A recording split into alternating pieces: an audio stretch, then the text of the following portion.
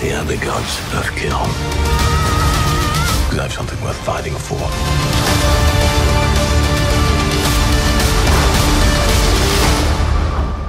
So I have to ask, did you ever think you were coming back to the MCU?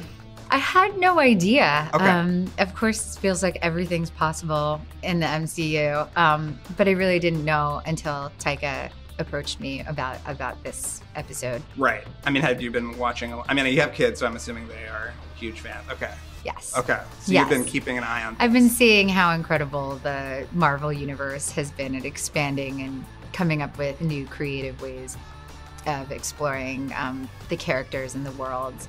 And yeah, I had, of course, seen Ragnarok and was just blown away by what Taika and Chris and Tessa had done to kind of like reimagine what this world could be. Right. But how did he kind of get you to sign on?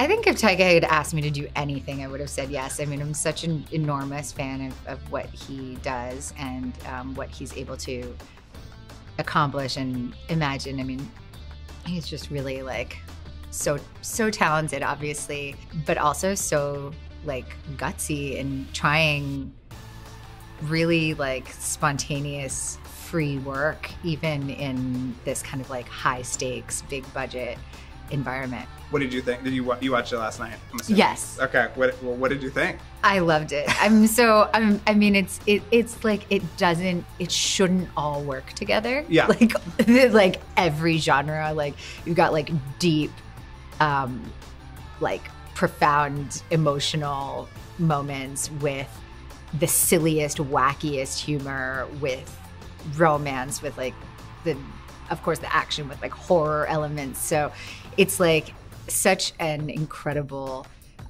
like finesse that Taika has to be able to do all of that in one movie, and Right. it feels like one movie, and it like really all of it feels true and, Yeah. and works.